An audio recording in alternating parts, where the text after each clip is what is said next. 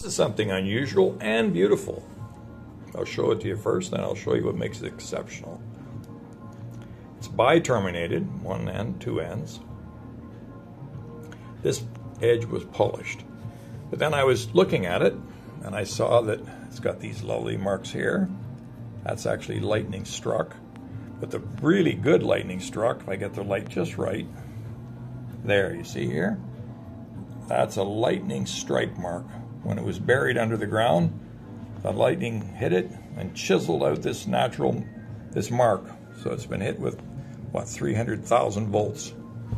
So it makes for an interesting crystal. It's 785 grams, or 1 3/4 pounds. It's 6 inches long by 4.5 by 1 7/8. If you're looking for a very attractive lightning struck, I didn't really pay much attention to this here, but that might be all lightning struck there.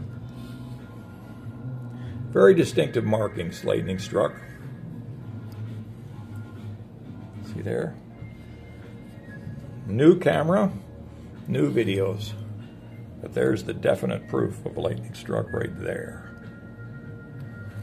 Okay, there you go from Rio.